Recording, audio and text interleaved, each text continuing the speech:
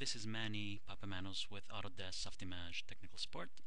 Here's a character I've been working on, and basically I'm going to demonstrate some interesting features inside Softimage.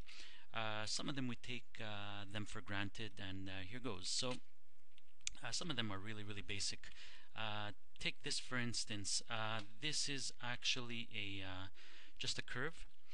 Now this is unfinished work. This is still work in progress. Something I've been working on my spare time here.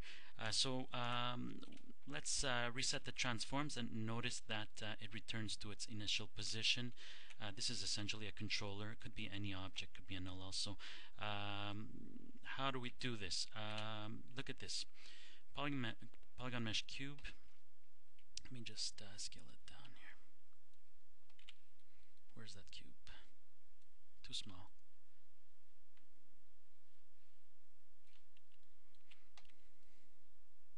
Okay, assuming I like the cube's position here and slightly rotate it as such, great. I want to move it and prefer that it returns here when I reset the transforms. Well, if you set a neutral pose, notice that it now neutralized the values. The center stays where it's on its center, and I'm free to move that around, rotate, and at any point bring it back just by hitting Control Shift R. Great, and we can see what's happening under the hood here. If I hit Control K, open the kinematics properties here, neutral pose. Notice that it's essentially those initial values are set as offsets, and that's really all it is. I can hit reset here, and basically that removes the neutral pose. I can now go and predefine a new one if I want. Again, neutral pose. I could also remove it from here, of course, and so on.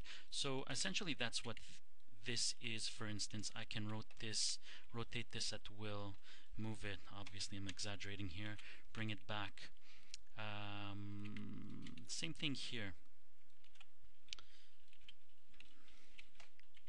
Right, and actually this is null. This element also is a null, as far as I know, if I remember. It is a null, and essentially in the beginning it started off as being as such.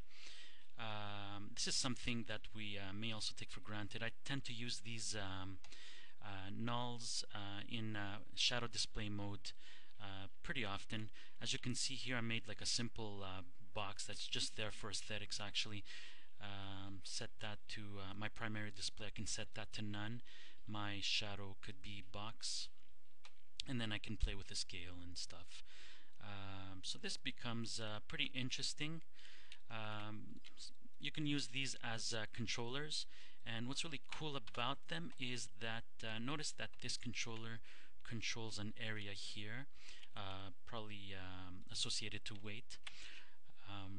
I can, if I'm not satisfied with its position, I can always offset the null, and it won't affect the weighting, of course. Here we go. So assuming I want the controller to be outside of the nose, I can simply move it from here, control it as such. You get the message. Now, as I was working with my shape here, these are my vowels and consonants. Notice that I like to stick the teeth with my mesh. Why? Pretty much because Softimage is pretty open like that. You can stick elements, merge them onto one, and just deal with one shape cluster at the end. So notice that finally I was dealing with this one. It's not connected. Let me connect it quickly. Also, I'll have a chance to show you the shape manager. Animate shape manager. Notice that also an interesting feature inside Softimage is once you call a tool, I had gone to shape manager. That's the last tool I had requested from in here. If I middle mouse click it, it'll open the shape manager. So that's pretty useful. Let me not show the affected points.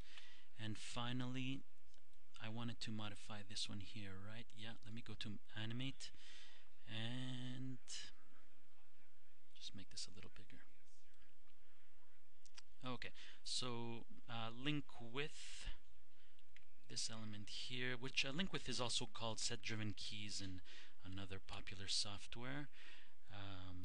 Here we go, on the position X, link, set relative values.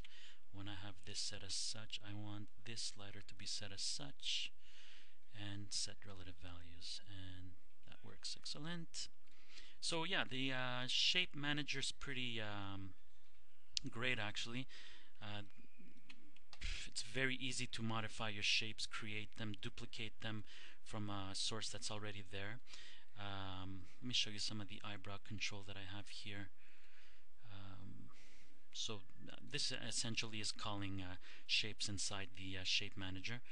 Let me just reset that. Once again, I have a neutral pose set there, so all I have to do to reset it is hit Control Shift R. So yeah, the way the shape manager works is pretty great. If I'm not happy with any shapes, I can simply modify them in here quickly using the proportional, for instance. I can also this is something else. The M shortcut will control points, edges, or polys depending on where you're positioned on the element. So let's assume I move polys here. I want to keep the symmetry, perhaps. Yeah, let me open the proportional there, and actually I don't want to affect these points, so I'll check this here. So let me just modify this shape a bit, bring those teeth a little lower. Great. Once I'm done, I can always test it. That'll obviously work.